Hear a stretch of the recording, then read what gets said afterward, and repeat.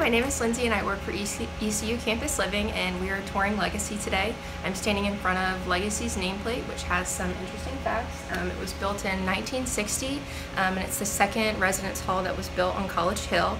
I'm currently in the basement, which houses academic study areas for students, as well as TVs and game places for students to interact with each other when they're not doing schoolwork.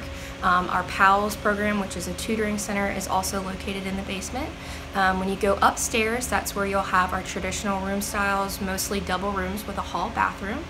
We are also currently doing a construction project to improve the residence hall's air quality, and so Legacy will continue to be one of our homes for our students on campus and for students to enjoy their time on campus.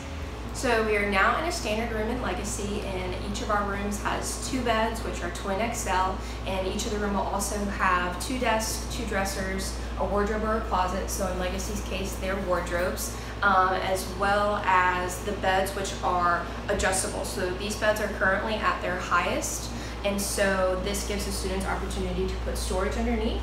You can also purchase bed lifts or bed risers from places like Walmart, Target, that'll bring the bed up a couple more inches so that you can store your dressers or your desk underneath. Some students also take advantage of our loft kits that you'll be able to receive information about once you get your room assignment in late June.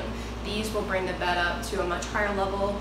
Students will sometimes put their desks or futons underneath, but it would be up to you and your roommate to set up the room however you wish. All the furniture in the room is movable, so you can play with that once you get here.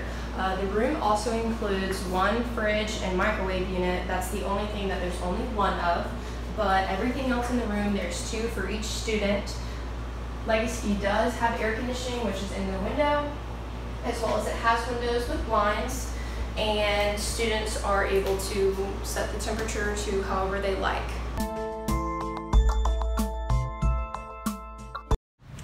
So we are now still in the basement in the laundry room for Legacy, and all of our washing machines and dryers are here, and so the size of the laundry rooms depend on the size of the residence hall and the number of students it houses, but all of the washing machines are being paid for through your room rent, so no need for quarters or coins. You can come down here, it'll tell you the time that it'll take, set a timer, go do homework, and come back and move it to the dryer, and then you're done and ready to go.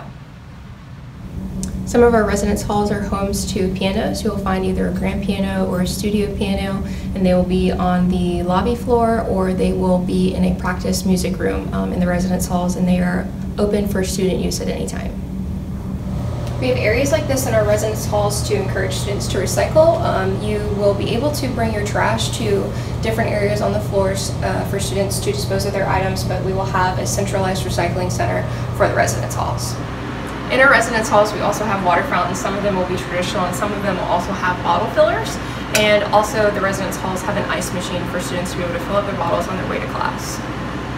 This is one of our community bathrooms here on a floor in Legacy. It has multiple sinks for you to use, as well as a separate area for showers and for toilets. So you would be able to come in, brush your teeth, take your contacts out, as you would share it with your floor mates. Our bathrooms here are maintained by our housekeeping staff, and so students won't have to worry about that. Thank you for coming to Legacy today, and feel free to message us if you have any more questions.